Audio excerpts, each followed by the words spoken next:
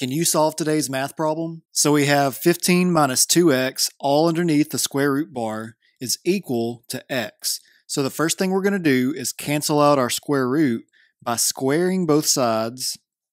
And so that's going to cancel out that part and leave us with 15 minus 2x is equal to x squared.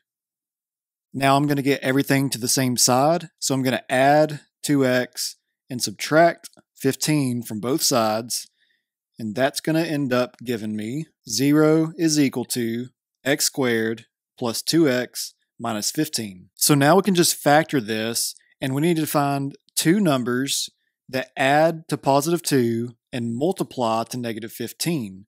And so that would be positive 5 and negative 3, because they add to 2 and multiply to negative 15. That means we have two possible solutions that satisfy this equation.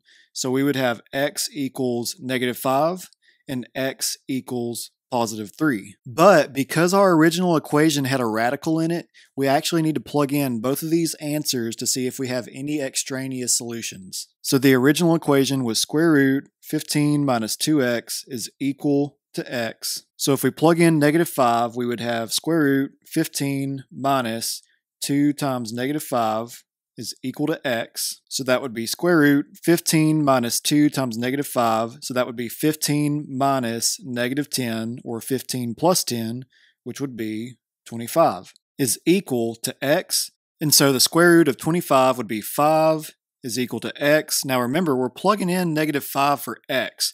So is 5 equal to negative 5?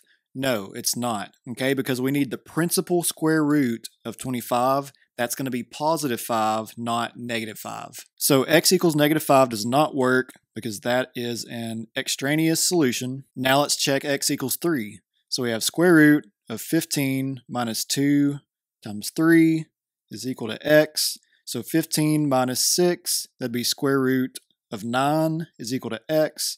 And so 3 is equal to, we're plugging in 3, and that is true. So x equals 3 would be correct. X equals negative 5 would not be a solution.